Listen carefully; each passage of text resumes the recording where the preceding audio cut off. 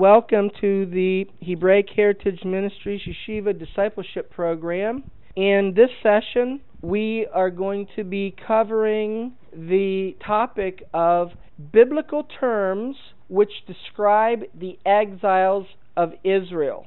And why understanding these terms is so important is because these terms are going to be referenced in the New Testament and in Yeshua's ministry, which we're going to see in this lesson. To begin with, we need to understand that biblical terms which describe the exiles of Israel, among other things, are blind, deaf, lame, poor, and leprous. In the Sanchino, Midrash Rabbah, Volume 9, on page 202, it says, Rabbi Simeon, son of Yohai, taught, when Israel stood before Mount Sinai and said, all that the Lord has spoken we will do and obey, Exodus chapter 24, verse 7, at that moment there were among them neither persons with issue, nor lepers, nor lame, nor blind, nor dumb, or deaf, no lunatics, no imbeciles, no dullards, and no doubters. With reference to that moment, it says, Thou art all fair, my beloved, and that is from the Song of Solomon. After they sinned, not many days passed before there were among them persons with issue, and lepers, lame and blind, dumb and deaf, lunatics and dullards. Then the order was given from Numbers chapter 5 and verse 2, let them put out of the camp every leper and everyone that has an issue. The nation of Israel is also referred to as being poor and afflicted. In the Sanchino, Midrash Rabbah, Volume 3, page 383, it says, when Israel asked God, who are your people? The reply was, the poor. For it says, for the Lord has comforted his people and has compassion upon the poor. That's Isaiah 49 and verse 13. The nation of Israel is referred to as being not only poor and afflicted, but needy as well. From the Sinchino, Midrash Rabbah, Volume 2, page 652, it is written, Rabbi Yohanan said, whenever poor, afflicted, or needy occurs, Scripture refers to the nation of Israel. We can see how the nation of Israel is referred to as being a blind man, as it's stated in the Sanchino Midrash Rabbah, Volume 3, page 438, where it says, the blind man is Israel, because it says, we grope for the wall like the blind. Yea, as they that have no eyes do we grope. We stumble at noonday as in the twilight. That is Isaiah in chapter 59 and verse 10. We can see where the nation of Israel is referred to as being deaf and blind from Isaiah in chapter 42, verses 18 and 19, and verse 24, as it is written, hear ye deaf, and look ye blind, that you may see. Who is blind but my servant, or deaf as my messenger that I sent? Who is blind as he that is perfect, and is blind as the Lord's servant? Who gave Jacob for a spoil, and Israel to the robbers? That is those who came and took the nation of Israel captive. Did not the Lord, he against whom we have sinned? For they would not walk in his ways, neither were they obedient unto his Torah. We can see how the nation of Israel is referred to as being blind and lame from Jeremiah in chapter 31, verses 7 and 8, which describes the ingathering of the exiles, as it is written. For thus says the Lord, sing with gladness for Jacob. Remember, sing is a Hebrew idiom that communicates the ingathering of the exiles. And shout among the chief of the nations. Publish ye, praise ye, and say, O Lord, save your people, the remnant of Israel. Behold, I will bring them from the north country and gather them from the coasts of the earth. So he's gathering the exiles of Israel, and here's what it says about them. The blind and the lame, The woman with child and her that travails with child. That tells you the gathering is going to take place at the birth pains of the Messiah, or what we refer to as the tribulation period. And a great company shall return thither. In the Midrash Rabbah, Numbers 7:3, it is explained that exile is a punishment for having leprosy. That they send out of the camp every leper. You find that just as a mortal king has army chiefs, so God has army chiefs, as it says, take ye the sum of all the congregation of the children of Israel. Numbers chapter 1 and verse 2. A mortal king has of exile for those condemned to banishment. And God also has a place of exile for those condemned to banishment. As it says, that they send out of the camp every leper. Numbers chapter 5 and verse 2. Continuing in the Midrash Rabbah, Numbers 7:10, another exposition. Command the children of Israel. Numbers chapter 5 verse 2. The rabbis explained the verse as applying to exile. Command the children of Israel, as if to say, because Israel has transgressed the commandments, they have incurred the penalty of being sent away. That is exile. Hence it is written, and let them send away from the camp. Sending away has the meaning of exile, as you read, send them out of my sight and let them go forth. Jeremiah chapter 15 verse 1. Out of the camp, that is, out of the land of Israel, where the Shekinah has its camp. Continuing on, Midrash Rabbah, Numbers 7:10, and the children of Israel did so and put them out without the camp. Numbers chapter 5 and verse 4. When they sinned, they went into exile. As the Lord spoke unto Moses, so did the children of Israel. What did the Holy One, blessed be He, speak to Moses? That if they would repent while in any of the kingdoms where they might be, the Holy One, blessed be He, would gather them together, as it says, from Deuteronomy chapter 30, verses 1 through 6. And it will come to pass, when all these things are come upon you, the blessing and the curse, and you shall return, and hearken to His voice. And the Lord your God will bring you into the land, and the Lord your God will circumcise your heart. So did the children of Israel indicates that the children of Israel are destined to do repentance in after days and will be redeemed, as it says, in repentance and rest you will be saved, Isaiah chapter 30 verse 15. Moreover, as a leper, one that has an issue and one that is unclean by the dead will never be clean until they go into ritually clean water. So the Holy One, blessed be He, will sprinkle clean water upon them and cleanse them, as it says, and I will sprinkle clean water upon you, and you shall be clean. Ezekiel chapter 36 and verse 25. We also see that leprosy is healed by the sprinkling of clean water from the Midrash Rabbah, volume 5, pages 200 and 201, where it is written, moreover, as a leper, one that has an issue and one that is unclean by the dead will never be clean until they go into ritually clean water. So the Holy One, blessed be He, will sprinkle clean water upon them and cleanse them, as it says, I will sprinkle clean water upon you and you will be clean. Ezekiel chapter 36 and verse 25. We can see where the nation of Israel is referred to as being poor and afflicted from Isaiah in chapter 49 and verses 13 and 14, as it is written, sing, O heavens, and be joyful, O earth, and break forth into singing, O mountains. Once again, sing is an idiom for the redemption of His people, the ingathering of the exiles.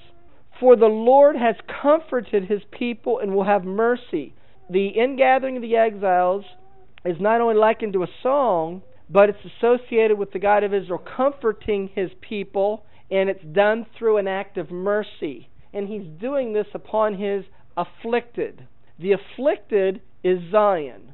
Isaiah 49 verse 14. But Zion said, the Lord has forsaken me, and my Lord has forgotten me. So He's redeeming Zion, and Zion feels like they are in a wilderness. They've been forsaken. They're in a spiritually dry place. And that's why the prophecies say that the God of Israel, He will pour water on the dry and the thirsty land. And so Zion is redeemed by the outpouring of His Spirit. We also see from Isaiah chapter 60, verses 1 and 2 and verse 14, where the nation of Israel is referred to as being poor and afflicted, as it is written, "Arise, shine, for your light is come, and the glory of the Lord is risen upon you." When He redeems His people, it's not only associated with comfort and mercy, but it's associated with the outpouring of His Spirit and the glory of the Lord being upon His people. For behold, darkness shall cover the earth, and gross darkness the people. This tells you when He's got to redeem His people. At the time when gross darkness covers the earth, we refer to this as the tribulation period. But the Lord will arise upon you, and His glory shall be seen upon you. Where it says the Lord will arise, it's a way of using human speech to say the God of Israel is going to come out of His sleep. He appears to be sleeping, and His people are poor and afflicted, and it seems like He's not taking care of them, although He is. But when it says He will arise, it means He awakens and His redemption is visibly seen upon His people. Isaiah 60 verse 14, "The sons also of them that afflicted you shall come bending unto you, and all they that despised you shall bow themselves down at the soles of your feet, and they shall call you the city of the Lord, the Zion of the Holy One of Israel." We can also see where the nation of Israel is regarded as being poor and afflicted from Zephaniah in chapter 3, verses 12, 14, and 20, as it is written. "I will also leave in the midst of you an afflicted and poor people, and they shall trust in the name of the Lord." It's the afflicted and poor among the nation of Israel, who is referred to as being Zion, who's going to trust in the name of the Lord. "Sing, O daughter of Zion." Sing is an idiom for redemption. "Shout, O Israel, be glad and rejoice with all your heart, O daughter of Jerusalem. At that time will I bring you again, even in the time that I gather you. For I will make you a name and a praise among all people of the earth." He's redeeming Zion, and He's making them a praise on the earth, because we're referring to the Messianic era where Messiah rules and reigns with His people who are recalled Zion, and Israel is the dominant nation in the earth that's a blessing to all nations. "I will make you a name and a praise among all people of the earth when I turn back your captivity before your eyes, says the Lord." So He's redeeming a poor and afflicted people.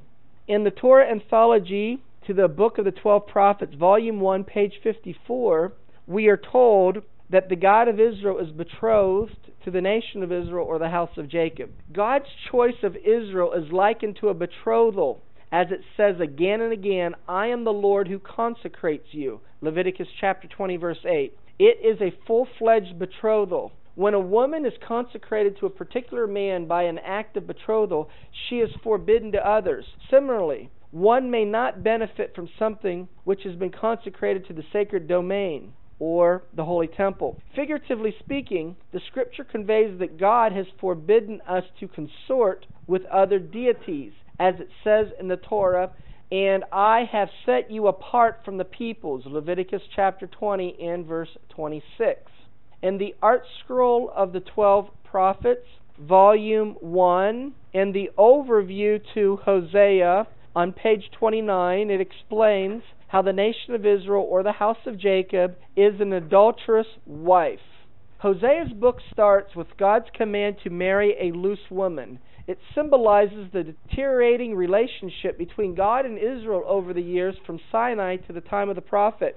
The original closeness between them is described allegorically in Shir HaShirim, or the Song of Songs. Lyrically, it describes the ecstatic relationship of a loving bride and groom, and our sages compare the revelation at Sinai to a marriage ceremony. But many years of sin had changed that. God's command that Hosea marry a faithless woman and have children by her symbolized the degradation of a union that had become worthless by Hosea's time. Yet in spite of this, God refused to reject His people totally and told Hosea to pray for them. The Talmud, Pesahim 87b. In the Torah Anthology to the Book of the 12 Prophets, Volume 1, page 60, commenting to the book of Hosea, we are likewise told that the house of Jacob is an adulterous wife, where it says, "She is like a woman beloved by her husband who commits adultery. Yet though she betrays him, his love for her is so great that he refuses to banish her. The children of Israel are God's greatly beloved people, yet they stray after other gods or commit adultery," spiritually. In the art scroll Shir HaShirim, the Song of Songs, in the introduction on page 67, it also explains that the house of Jacob is an adulterous wife. The prophets frequently liken the relationship between God and Israel to that of a loving husband angered by a straying wife who betrayed him.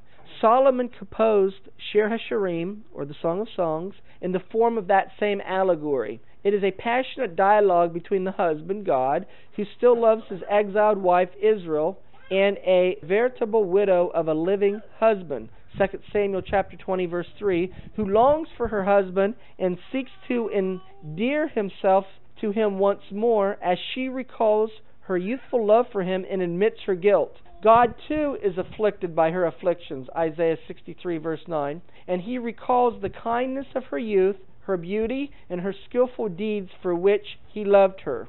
He proclaimed that he has not afflicted her capriciously, Lamentations chapter 3, verse 33, nor is she cast away permanently, for she is still his wife, and he her husband, and he will yet return to her. So one of the terms of the exiles of Israel is she is regarded as being an adulterous wife. We can see this from Ezekiel chapter 16, verses 1 and 2, verses 28 and 29. As it is written, "Again, the word of the Lord came unto me, saying, Son of man, cause Jerusalem to know her abominations. You have played the whore also with the Assyrians, because you were insatiable. Yea, you have played the harlot with them, and you could not be satisfied. You have moreover multiplied your fornication in the land of Canaan and unto Chaldea, which is Babylon, and yet you could not be satisfied." Ezekiel chapter 30, verses 30, 32, 35, and 38, it goes on to say, "How weak is your heart, says the Lord God, seeing you do all these things, the work of an imperish, whorish woman. But as a wife that commits adultery, which takes strangers instead of her husband? Wherefore, O harlot, hear the word of the Lord. I will judge you as a woman that breaks wedlock." Israel is regarded as being nidah while in exile, which means forbidden from her husband. In the Sanchino Midrash Rabbah, volume 7, page 109, it is written, "Jerusalem has grievously sinned. Do the heathen nations then not sin? But although they sin, it has no sequel in punishment. Israel, however, sinned and were punished. Therefore she has become as one unclean, le nidah. She was doomed to vagabondage." Nidah, or unclean, is connected in the Hebrew language to nadah, which means a wanderer. In Ezekiel chapter 36, verse 17, we see that the nation of Israel in exile is regarded as being in nidah. "Son of man, when the house of Israel dwelt in their own land, they defiled it by their own way and by their doings. Their way was before me as the uncleanness of a removed woman." In Ezekiel chapter 37, we see that the exiles of Israel are likened unto being dead and dead bones. Ezekiel chapter 37, verses 1 through 3, it is written, "The hand of the Lord was upon me, and carried me out in the spirit of the Lord, and he set me down in the midst of the valley, which was full of bones, and he caused me to pass by them round about, and behold, there were very many in the open valley, and lo, they were very dry. And he said unto me, Son of man, can these bones live? And I answered, O Lord God, you know." Ezekiel chapter 37, verses 4 and 5 and verse 11, it says, "Again he said unto me, Prophesy unto these bones, and say unto them, O you dry bones, hear the word of the Lord. Thus says the Lord God unto these bones, Behold, I will cause breath to enter into you, and you shall live. Then he said unto me, Son of man, these bones are the whole house of Israel. Behold, they say, our bones are dried, and our hope is lost, and we are cut off from our parts. So, a term which describes the condition of the exiles of Israel is likened unto being dead or dry bones. In the Art Scroll of Genesis, in the introduction on page 42, we are told that the God of Israel, or Yahweh, He not only afflicts or causes His people to go into exile, but He heals as well. He redeems them from exile. Yahweh is associated with the attribute of mercy, and the attribute of mercy is associated with redeeming His people. Elohim is associated with the attribute of judgment, which is connected with Him exiling His people. So Yahweh afflicts through the name of Elohim, and He heals through the name of Yahweh. The exile is regarded as a wound. Deuteronomy in chapter 32, verses 15 and 16, verse 26, and verse 39, it is written, But Jeshurun waxed fat, then he forsook God which made him, and lightly esteemed the rock of his salvation. Who's the rock of his salvation? It's Yeshua. They provoked him to jealousy with strange gods, with abominations provoked they him to anger. And I said, I would scatter them into corners, I would make the remembrance of them to cease from among men. See now that I, even I, am He, and there is no God with me. I kill, and I make alive. I wound, that is exile, and I heal, that is redemption. Neither is there any that can deliver out of my hand. We can also see how the exile was regarded as a wound from Lamentations chapter 2, verse 13, and then Jeremiah chapter 30, verses 12 and 13, Hosea chapter 5, verse 15. In Lamentations chapter 2, verse 13, it is written, What thing shall I take to witness for you? What thing shall I liken to you, O daughter of Jerusalem? What shall I equal to you that I may comfort you, O virgin daughter of Zion? For your breach is great like the sea, and who can heal you? So the healing is regarded as redemption. For thus says the Lord, Jeremiah chapter 30, verses 12 and 13, Your bruise is incurable, and your wound is grievous. There is none to please your cause that you may bound up. There are no healing medicines. In other words, no one in the world can solve your problem. Hosea chapter 5, verse 13, When Ephraim saw his sickness, and Judah saw his wound, then went Ephraim to the Assyrian, and sent to King Jareb. Yet could he not heal you, nor cure you of your wound? No. The only one that can cure them of their wound is Yeshua, the Messiah. So, the ingathering of the exiles, or the Messianic redemption, is the healing of the wound of exile. Jeremiah chapter 3, verse 20, 22, and then Jeremiah chapter 30, verse 17, it is written, Surely as a wife treacherously departs from her husband, so have you dealt treacherously with me, O house of Israel, says the Lord. Return, you backsliding children, and I will heal your backslidings. Behold, we come unto you, for you are the Lord our God. For I will restore health to you, and I will heal you of your wound. When does the ingathering of the exiles take place? When does He heal the wound of His people? Because they called you an outcast, saying, This is Zion, which no man seeks after. When Zion is regarded as an outcast in the world, in other words, the world doesn't want anything to do with Zion, wants to distance itself from Zion, that's when He's got to heal His people of their wound. Do you realize that that hour in history is now? The healing of the wound takes place in the third day.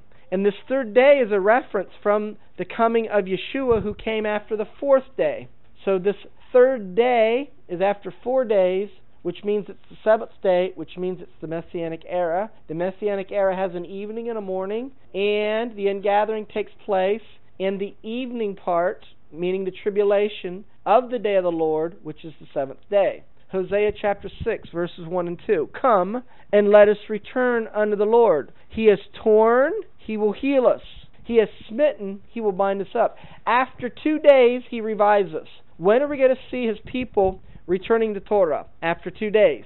Guess what? We're 2 days from His first coming. That's why there is a corporate movement within the body of Messiah to return to Torah, because that's what the prophecy says. But in the third day, He will raise us up and we will live in His sight. So as we transition from the end of 2 days and begin the third day is when He raises us up. And then we live in His sight.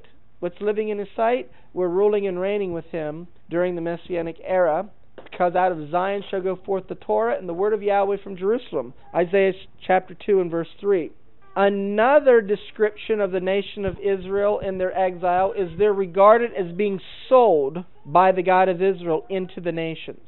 Deuteronomy chapter 32 verses 26 and 30, it is written, I said, I would scatter them into corners. I would make the remembrance of them to cease from among men. How should one chase 1,000 and two put 10,000 to flight, except their rock had sold them and the Lord had shut them up? We can also see how the nation of Israel, in describing their exile, they have a status of being sold by the God of Israel to the nations, which means if He sells them, He can buy them back. Isaiah chapter 50, verse 1, and Isaiah 52, verse 3, it is written, For thus says the Lord, Where is the bill of your mother's divorcement, whom I have put away? Or which of my creditors is it to whom I have sold you? Behold, for your iniquities have you sold yourselves, and for your transgressions is your mother put away. For thus says the Lord, You have sold yourselves for naught, and you shall be redeemed without money. Notice, you're redeemed without money. Another term that describes the exiles of Israel is that of being near and far off in their exile. The house of Judah, or the southern kingdom, is regarded as being near. The northern kingdom, or the house of Israel, or Ephraim, or the house of Joseph, is regarded as being far off in their exile. We can see this in two places, 1 Kings chapter 8, verse 46, and Daniel chapter 9, verse 7, where it says, If they sin against you, for there is no man that sins not, and you be angry with them, and deliver them to the enemy, so that they carry them away captive into the land of their enemy, far or near. Now Daniel chapter 9 verse 7, O Lord, righteousness belongs unto you, but unto us confusion of face, as it is this day. To the men of Judah and the inhabitants of Jerusalem, that is the southern kingdom, that is the Jews, and to all Israel, which is now referring to the northern kingdom, that are near and far off through all the countries where you've driven them, because of their trespass that they have trespassed against you. Redemption is a purchase. If the God of Israel sold His people into the nations, He can buy them back. And the redemption is a purchase from the nations. In the commentary to the Torah of the book of Exodus by Moses Nachmanides, or the Ramban, on page 69, he writes, And I will redeem you. The meaning of the word Geula, redemption, is close to the subject of Meker, sale, thus implying that I will buy you from the Egyptians. Redemption without money is by the blood of the covenant, or by the blood of Yeshua. Zechariah in chapter 9, verse 9, and verse 11 and verse 13, it is written, Rejoice greatly, O daughter of Zion. Shout, O daughter of Jerusalem. Behold, your king comes unto you. He is just and having salvation, lowly and riding upon a donkey, and upon a colt, the foal of a donkey. And as for you also, by the blood of the covenant, I have sent forth the prisoners out of the pit, wherein there is no water. Who are the prisoners that are in the pit where there is no water? The exiles of Israel. Has He redeemed them? By the blood of the covenant. And who are the exiles? Ephraim and Judah. Zechariah chapter 9 verse 13. When I have bent Judah for me and filled the bow with Ephraim. Let's look at the summary of terms which describe the exiles of Israel. The exiles of Israel are regarded as being deaf, blind, lame, poor, leprous, dry bones, poor, and needy. They are described as being afflicted, sick and wounded, an adulterous wife, an unclean woman, sold in the nations. The northern kingdom is regarded as being far off in their exile, and the southern kingdom is regarded as being near in their exile. Why is it so important to understand that these are the terms for the exiles of Israel, or at least part of the terms, in their dispersion in the nations? Because these are the terms that's going to be used by the New Testament and by Yeshua and His ministry that will be making a reference to the work of the Messiah to regather the exiles of Israel. Because it is the Messiah and His task to gather the exiles of Israel. In the book by Rabbi Menachem Schneerson, I Await His Coming Every Day, on page 14, he writes regarding the expectation of the biblical Messiah. This comes from Mishnah Torah, Laws of the Kings, and the laws concerning the coming of the Messiah by Moses Maimonides, or the Ramban, in chapter 11 of Mishnah Torah, the Laws of the Kings. It says, "In future time, the King Messiah will arise and renew the Davidic dynasty, restoring it to its initial sovereignty. He will rebuild the temple and gather in the remnant of Israel. Whoever does not believe in Him or does not await His coming denies not only the statements of the other prophets, but also those of the Torah and of Moshe, our teacher. For the Torah attests to His coming, stating," and this is from Deuteronomy in chapter 30, verses 3 through 5, "And the Lord your God will bring back your captivity and have compassion upon you. He will return and gather you from among all the nations. Even if your dispersed ones are in the farthest reaches of heaven, from there will God gather you in, and God will bring you to the land." So these verses in Deuteronomy chapter 30 refer to the role of the Messiah to gather the exiles of Israel, and it's the summation of what the prophets write about. These explicit words of the Torah include all that was said on the subject by the prophets. Continuing on in I Await His Coming Every Day, on page 18 by Rabbi Menachem Schneerson, quoting from Mishnah Torah, the Laws of the Kings, the laws concerning the coming of the Messiah, written by Moses Maimonides. He says, "If a king will arise from the house of David," and if he does a variety of things, among them being, if he gathers in the dispersed remnant of Israel, he's definitely the Messiah. You know what one of the major objections of Orthodox Judaism, why they claim that Yeshua is not and cannot be the Messiah? He didn't gather the exiles of Israel. And most Christians don't have a mindset that the New Testament or Matthew, Mark, Luke, and John has anything to do with the Messiah to gather the exiles of Israel. However, the irony to all that is this is the central focus of Yeshua's ministry, is to gather the exiles of Israel. It's the reason why He died on the tree. We're going to look at that in a little bit closer detail in a moment. From the book A Matter of Return by Rabbi Raphael Eisenberg, on page 131, he also explains from Isaiah chapter 11 that it's the role of the Messiah to gather the exiles of Israel. Isaiah foresaw, "And in that day it shall be that the root of Jesse," that's Isaiah 11, "that stands for a banner of the peoples, to him shall the nations seek, and his resting place shall be glorious. And it will come to pass on that day that the Lord will set His hand again the second time to recover the remnant of His people that shall be left from Assyria and from Egypt, from Pathros and from Cush and from Elam and from Shinar and from Hamath and from the isles of the sea. And He will set up a banner or an ensign for the nations, and shall assemble the dispersed of Israel and gather together the scattered of Judah from the four corners of the earth." From this prophecy, we learn that the Messiah, the son of David, will gather the dispersed of Israel, the vanished 10 tribes, and will ingather Judah from the far corners of the globe. Therefore, it is the Messiah and the task of the Messiah to gather the exiles of Israel. We can see the prophecy of the ingathering of the exiles and how those ingathered are referred to by some of these terms that I've been sharing with you from Isaiah in chapter 35. And in verses 1 and 2 and verse 4 it is written, "The wilderness and the solitary place shall be glad for them, and the desert shall rejoice and blossom as the rose.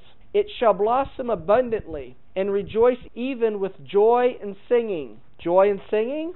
That's redemption. "The glory of Lebanon shall be given unto it, the excellency of Carmel and Sharon. They shall see the glory of the Lord." So the redemption is likened to seeing the glory of the Lord. "And the excellency of our God. Say to them that are of fearful heart." Now, why are people being fearful of heart because of the tribulation and the things that are coming upon the earth. Remember, Yeshua says men's heart will fail them for the fear of the things coming on the earth.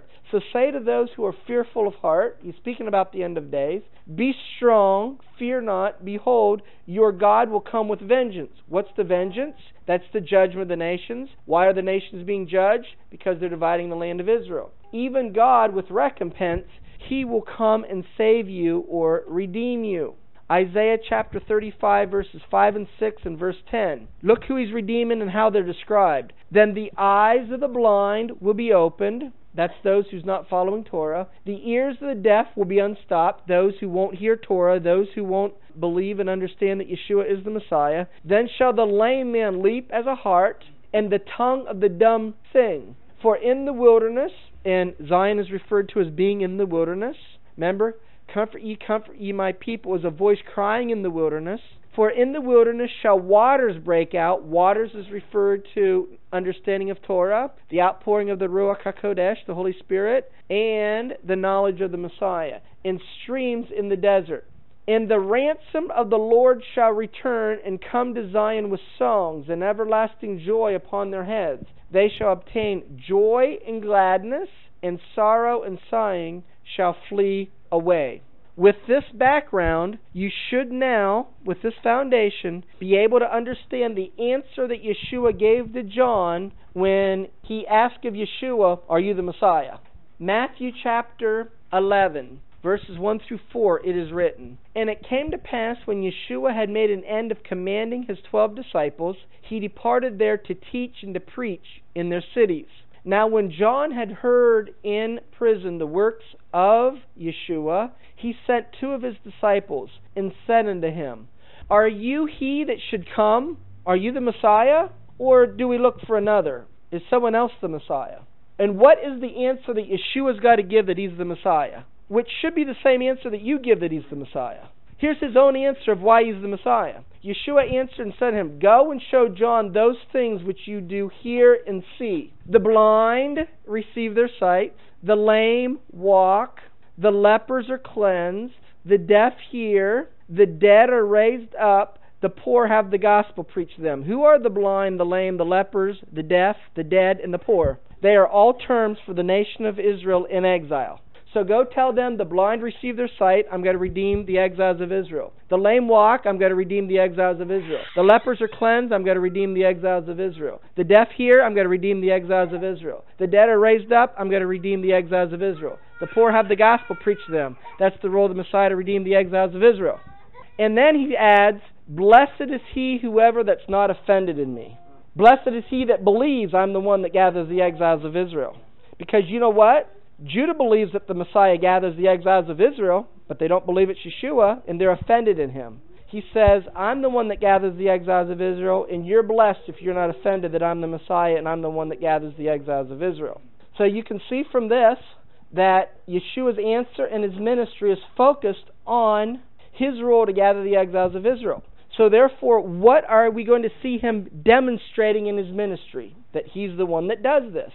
He not only says it with words, but He backs it up with actions. But there's a biblical principle. First that which is natural, afterward that which is spiritual. So Yeshua is going to heal the blind, the deaf, the lame, etc. in His ministry. And what He did historically is what? It's a prophecy. Biblical history is prophecy. So these acts that He did 2,000 years ago are prophecies of the end of days, when the actual physical regathering takes place. First, we're going to look at Yeshua healing a blind man. Once again, who's the blind man? It's a picture of Him redeeming the exiles of Israel. Mark chapter 10, verse 46 and verse 49. And they came to Jericho, and as He went out of Jericho with His disciples and a great number of people, blind Bartimaeus, the son of Timaeus, sat by the highway side begging. You see, he's blind and he's poor. And Yeshua stood still and commanded him to be called. And they called the blind man, saying, Look, be of good comfort. You see the code word? The exile and the redemption is an act of the God of Israel showing comfort to His people. Rise. Remember, the redemption is associated, the Lord will rise. Be of good comfort, rise, He calls you. Mark chapter 10, verses 51 and 52. Yeshua answered and said to him, what do you want me to do to you? The blind man said to him, Lord, that I might receive my sight. And Yeshua said, go your way, your faith has made you whole. So when they proclaim that he's the Messiah that gathers the exiles of Israel, you're now made whole. And then it says, and immediately he received his sight. Now look what he did after Yeshua redeems him. And he followed Yeshua in the way. What's following Yeshua in the way? Following Torah. So the exiles of Israel are to believe that Yeshua is the Messiah and follow Torah. Yeshua heals the deaf and the dumb. Mark chapter 7, verses 31 through 33. And again, departing from the coast of Tyre and Sidon, he came unto the Sea of Galilee through the midst of the coast of Decapolis. You know what Decapolis means? This deck. It means 10. 10. He came to 10. It's a reference to the 10 tribes. 10 cities, 10 tribes. It's coded, you see. Remember they asked Yeshua, why do you speak in parables? So that those who know the code will understand, but those who don't know the code won't understand. It's written in code. And they bring unto him one that was deaf and had an impediment of speech.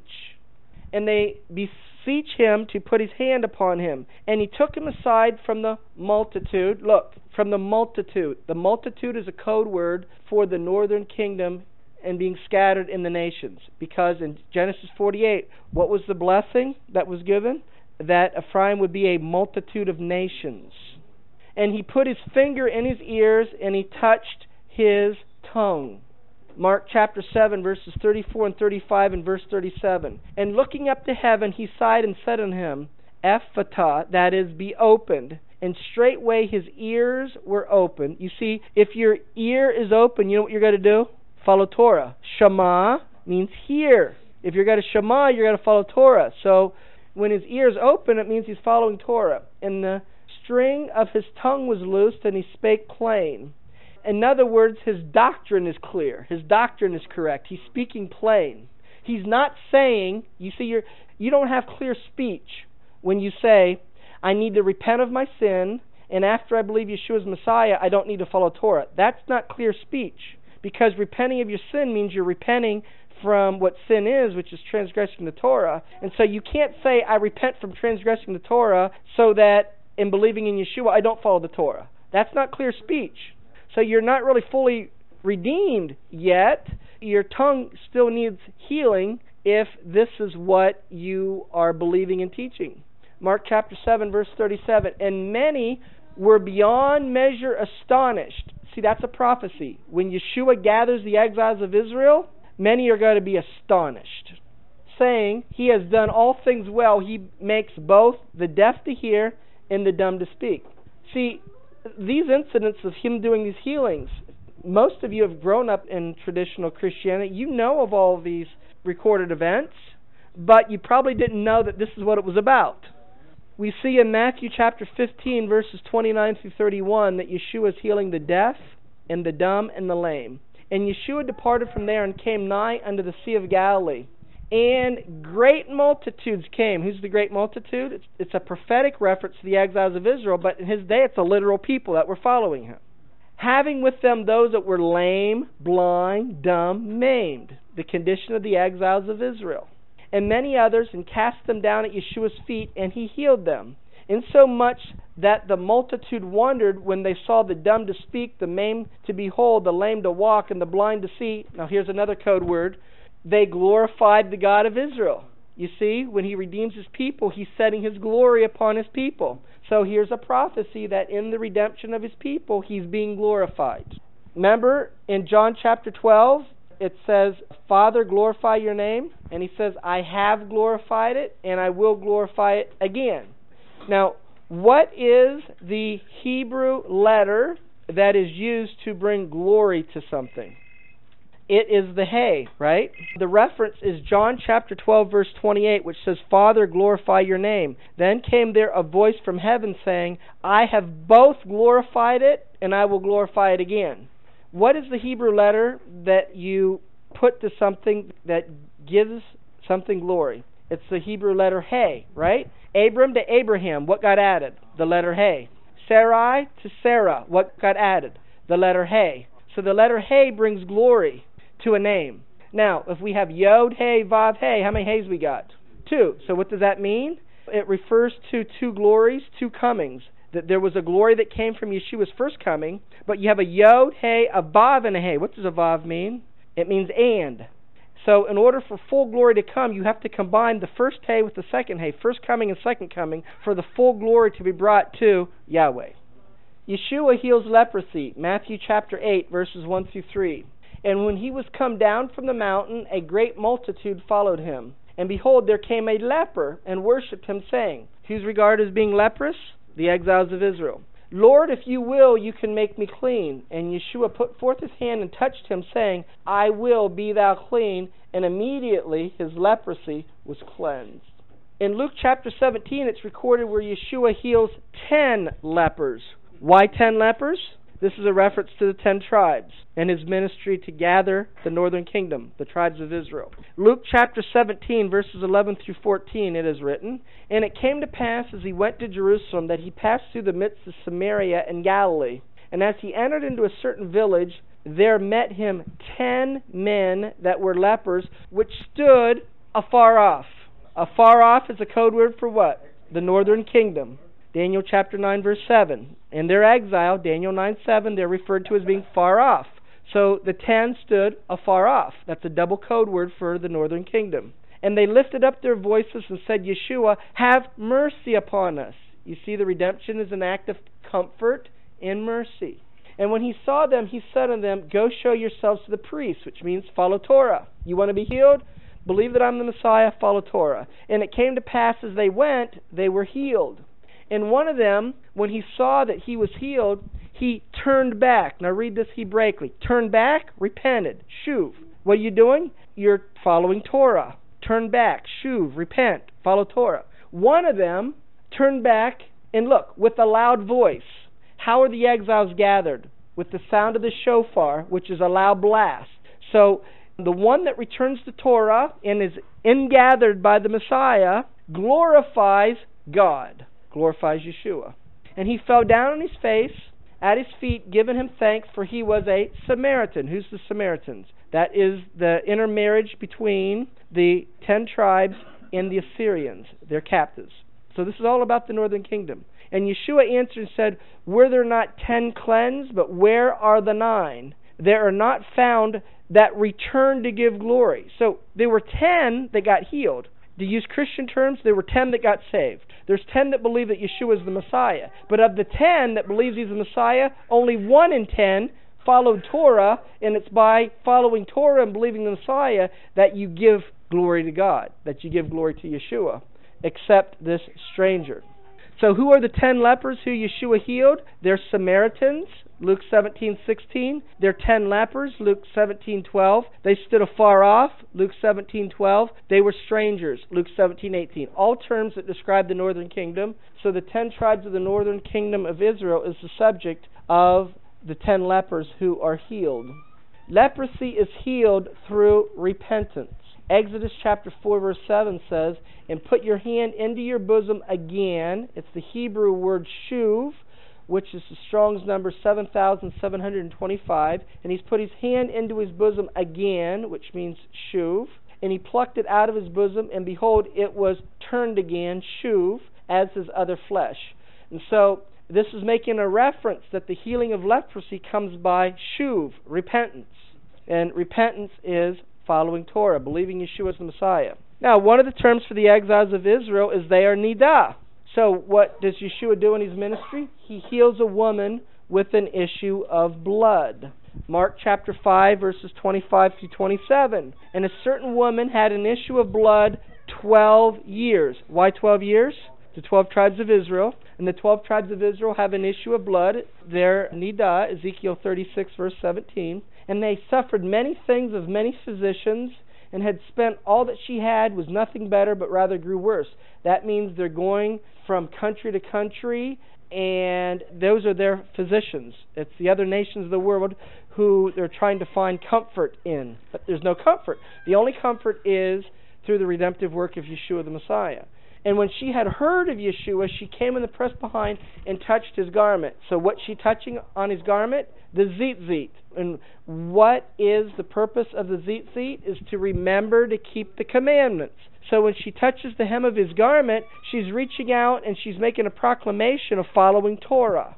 Mark chapter 5, verses 28 and 29. For she said, if I may touch his clothes, that is, the hem of his garment, that is, follow Torah. And if you follow Torah, you believe that Yeshua is Messiah, because then you say, had you believed Moses, you would have believed in me, because he wrote of me. So when we're talking about following Torah, we're talking about believing that Yeshua is the Messiah. And it says, straightway the fountain of her blood was dried up, and she felt in her body that she was healed of the plague. What is the plague? The plague is the exile, because the exile was likened unto a wound. So these are literal events that's prophesying of things to come in its fullness.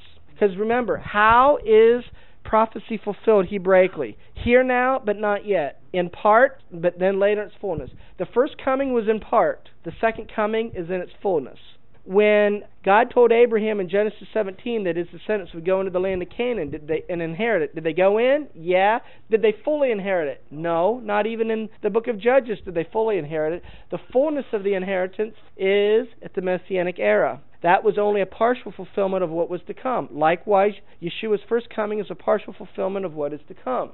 One of the terms that describes the exiles of Israel is an adulterous woman. So Yeshua in John 4... and also in John in chapter 8, he's got to forgive the sins of an adulterous woman. John chapter 4, verses 3 through 6. He left Judea. That is a prophecy of leaving and focusing on the southern kingdom or Judah. And for the last 2,000 years, while there's been a Jewish believing remnant in every generation as part of God's faithfulness, the primary focus has been gathering Ephraim from the nations. And he departed, went into Galilee, and he must needs go to Samaria. So this is speaking about his focus on the northern kingdom. He's going to Samaria. Then came he to a city of Samaria, which is called Sychar, near to the parcel of ground that Jacob gave to his son Joseph.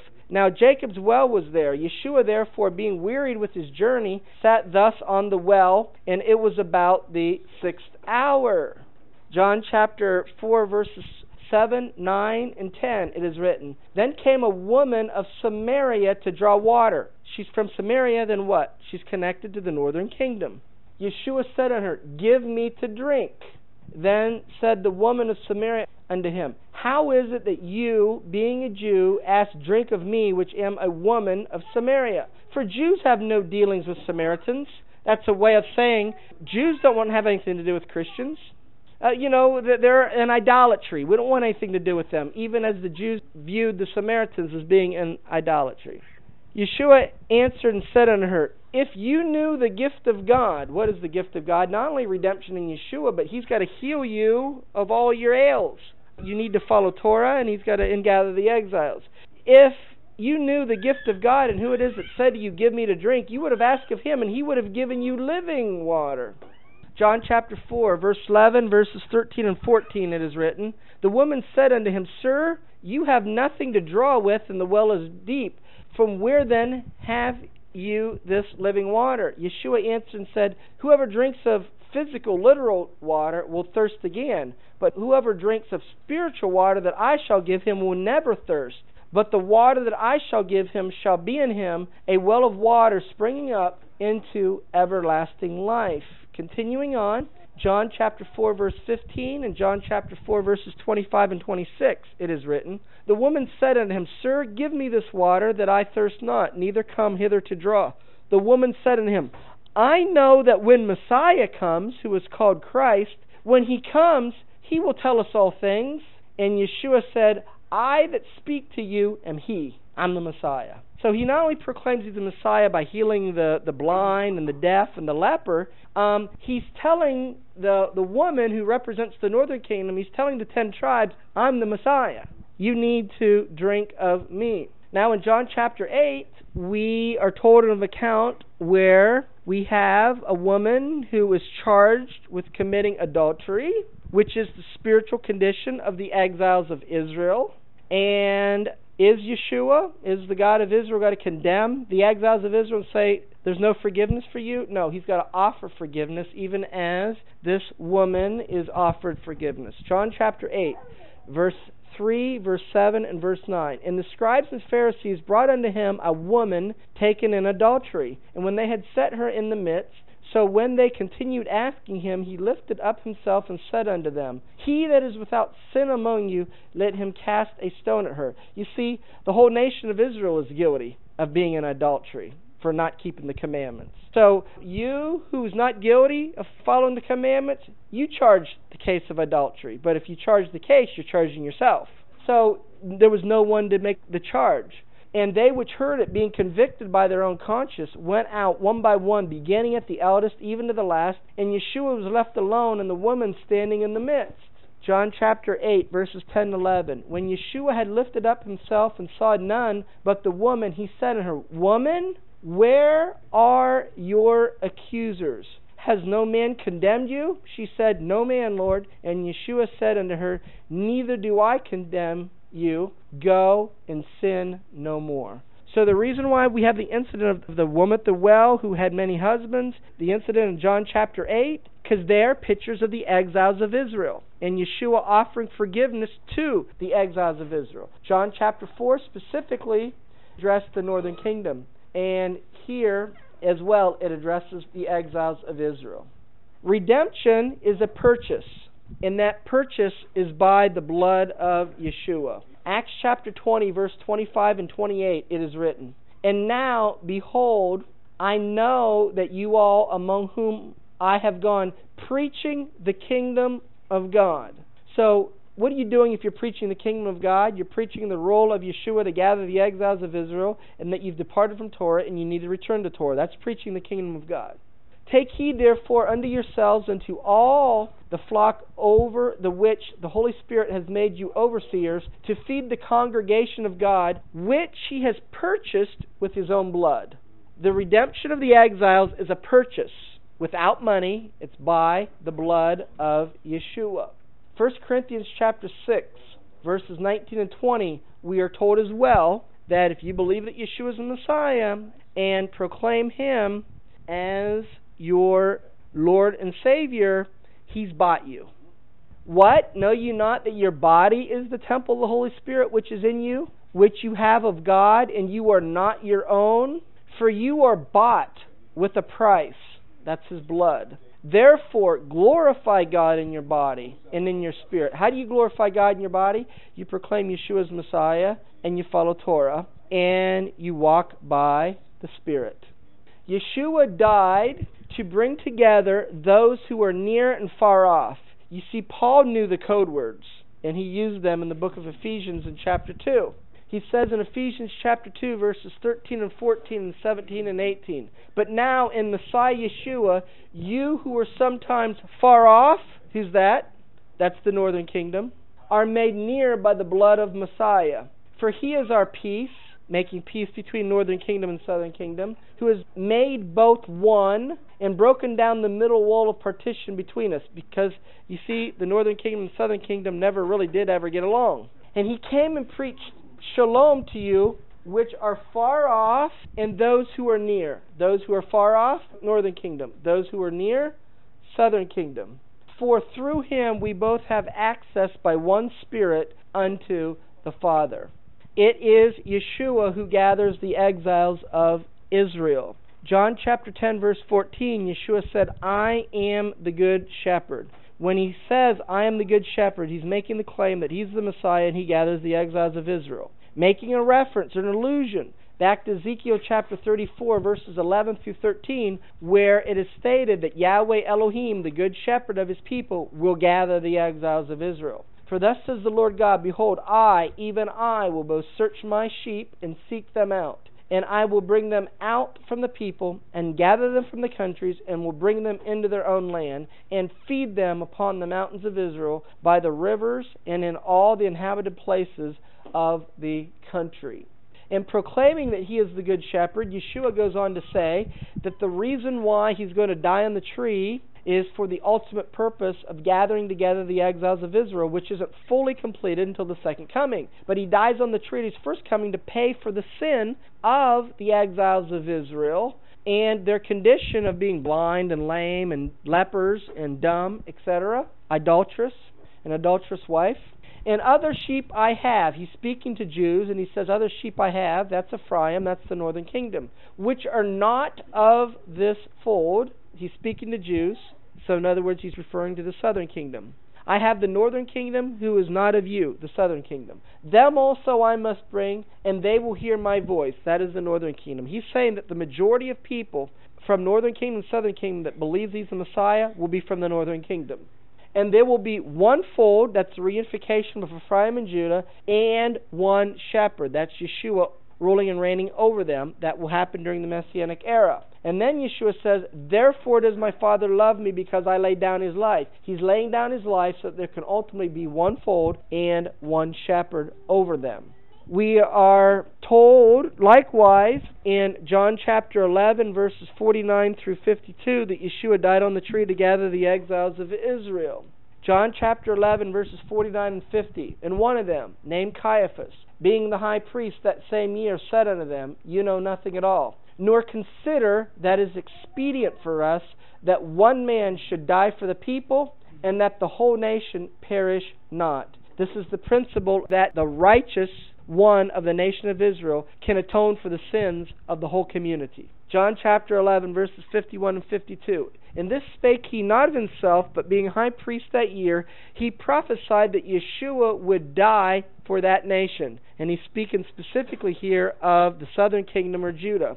But not for that nation only. So he's dying not only for Judah, but for another nation. That other nation is the northern kingdom, or Ephraim. And that he would gather together in one, that's Ephraim and Judah, northern kingdom, southern kingdom, who are the children of God, scattered abroad. In the Sanchino Midrash Rabbah, volume 5, pages 148 and 149, we are told another principle, that Israel is preserved in exile, so that when they get redeemed, they will sanctify and glorify the name of the God of Israel in Yeshua the Messiah.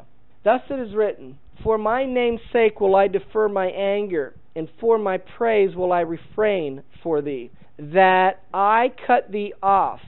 Isaiah in chapter 48, verse 9. The text speaks of Israel. For my name's sake will I defer my anger. My name's sake refers to Israel, with whom the Holy One, blessed be He, particularly connected His name by declaring, I am the Lord your God. Exodus chapter 20, verse 2. And with whose name Israel He combined His own. On this account, the Holy One, blessed be He, deferred His anger with Israel, for He did not banish them from the world, and only exacted punishment from them in small degrees in exile, in order to cleanse them, not seeking to blot them out, so that His name might not suffer profanation through them, be profaned. We find, in fact, that when Israel were in Egypt, they rebelled against the Holy One, blessed be He, and He wished to consume them there, but deferred His anger with them for His name's sake, and did not execute His intention. Thus it is written, neither did they forsake the idols of Egypt.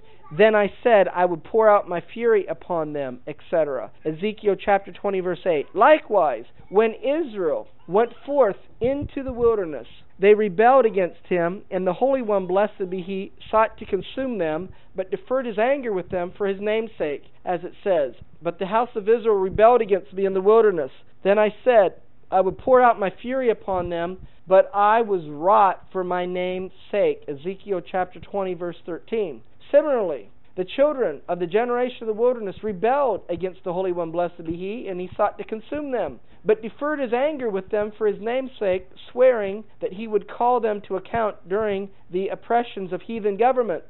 But He did not bring about their complete annihilation, as it says. Then I said, I would pour out my fury upon them in the wilderness. Nevertheless, I withdrew my hand, and I lifted up my hand unto them also in the wilderness. Ezekiel chapter 20, verse 21.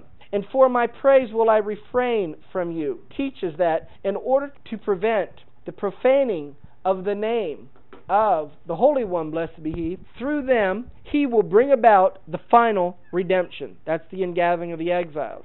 The time of whose advent is sealed, as it says, and I will sanctify my great name, which has been profaned among the nations, for I will take you from among the nations. Ezekiel, and chapter 36, verse 23.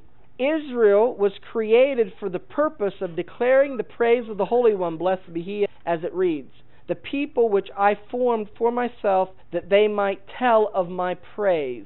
Isaiah chapter 43, verse 21. It is this that was the cause of them not being cut off while in exile. The summary is, He did not cut off His people fully, being exiled in the nations, because He's got to redeem them to bring glory and sanctification to His name. Yahweh is glorified through His people Israel. Isaiah chapter 49, verse 3. And He said unto me, You are my servant Israel, in whom I will be glorified. Yahweh is glorified through the ingathering of the exiles. From Isaiah chapter 35, verses 1 and 2 and verse 10. The wilderness and the solitary place shall be glad with them, and the desert shall rejoice and blossom as a rose. It shall blossom abundantly and rejoice even with joy and singing. The glory of Lebanon shall be given unto you, the excellency of Carmel and Sharon. They shall see the glory of the Lord. What is the glory of the Lord and seeing the glory of the Lord? It's the ingathering of the exiles. And the ransom of the Lord shall return, and come to Zion with songs and everlasting joy upon their heads. They shall obtain joy and gladness, and sorrow and sighing shall flee away. We could also see that Yahweh is glorified through the ingathering of the exiles from Ezekiel chapter 39, verses 21, 23, 25, and 27, as it is written. And I will set my glory among the heathen. And what's this linked with? The ingathering of His people. And the heathen will know that the house of Israel went into captivity for their iniquity, because they trespassed against me. Therefore hid I my face from them, and gave them into the hand of their enemies.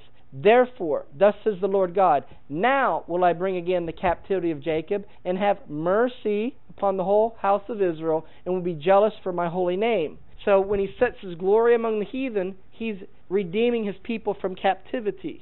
When I have brought them again from the people, and gathered them out of their enemies' lands, and am sanctified in them in the sight of many nations. He's setting His glory among the nations, and He's being sanctified among the nations when He redeems His people. Yeshua returns when the exiles of Israel are gathered, and His return is in the context of He's appearing in His glory. Psalm 102, verse 13 and verse 16. You will arise and have mercy upon Zion, for the time to favor her, yea, the set time has come. When the Lord builds up Zion, that's the ingathering of the exiles, He will appear in His glory. Yeshua prayed for the ingathering of the exiles, and that He would be one with His people, that the world would know that He's the Messiah, and glory would be given to His name and be upon His people in John chapter 17. Verse 21 and verse 23, it is written, that they all may be one, that's the unity of His people, as You, Father, in me, and I in You, and that they also may be one in us, that the world may believe that You sent me. You see, when His people are one, when the exiles are gathered, the world will believe that He's been sent, because He's setting His glory among the heathen, and He's being sanctified in their midst. I in them, and You in me, that they may be perfect in one, and that the world may know that You have sent me and loved them as You have loved me. That the world will know that the God of Israel loves His people, even as the Father loves Yeshua. Yeshua in the nation of Israel, because they're one, they get glorified together. When Yeshua gets glorified, that's when His people get glorified. And this is what Yeshua prays in John 17 verse 22. In the glory which You have given me, I have given them, that they may be one, even as we are one.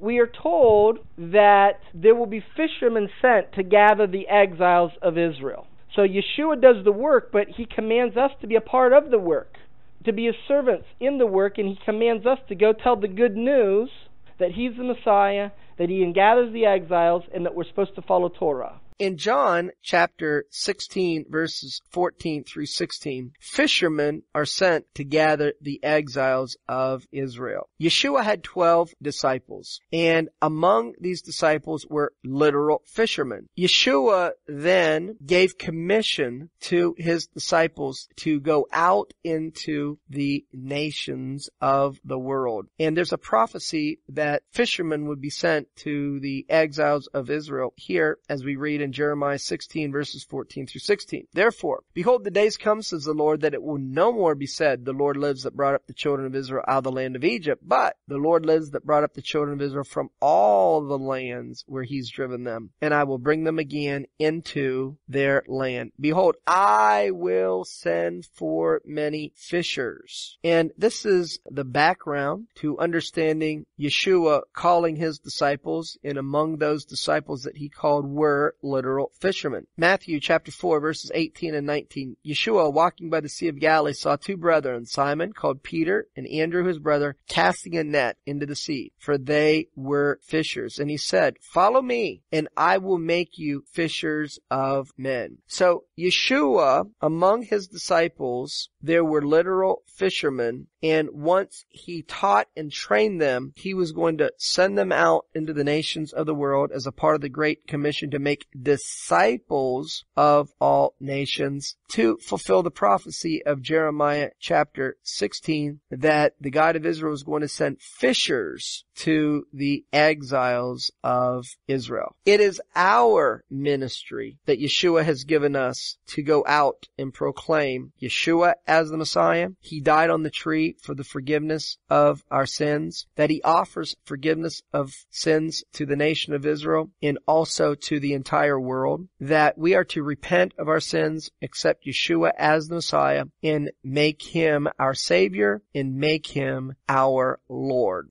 In Luke chapter 14, verses 13 and 14, it is written, but when you make a feast, call the poor, the maimed, the lame, the blind. These are terms for the exiles of Israel. When you make a feast, call forth and for the exiles of Israel. Explain to them the role of the Yeshua to die, gather, and unite the 12 tribes of Israel. And it goes on to say in Luke chapter 14, verse 14, and you shall be blessed, for they cannot recompense you or repay you, for you shall be recompensed or repaid at the resurrection of the just. So the God of Israel has promised us a reward for proclaiming to the exiles of Israel and the entire world that Yeshua is the Messiah, that he died on the tree to forgive us of our sins, to gather and unite the 12 tribes of Israel. We are to accept Yeshua as the Messiah,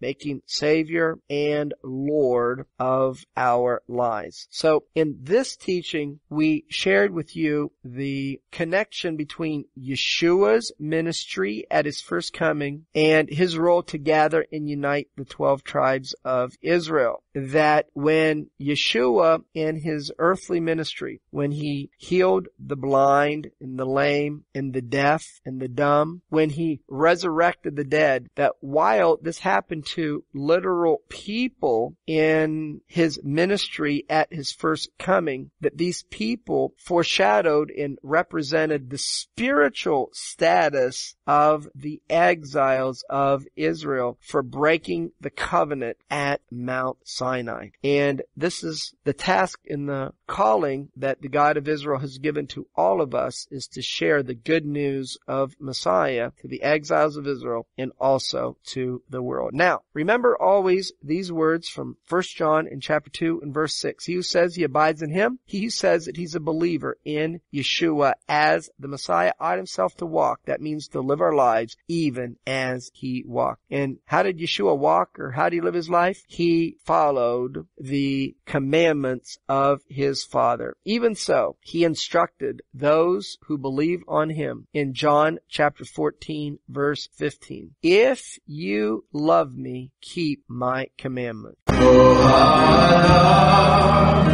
your word. All the days my meditation. Oh, how I love your Torah. salvation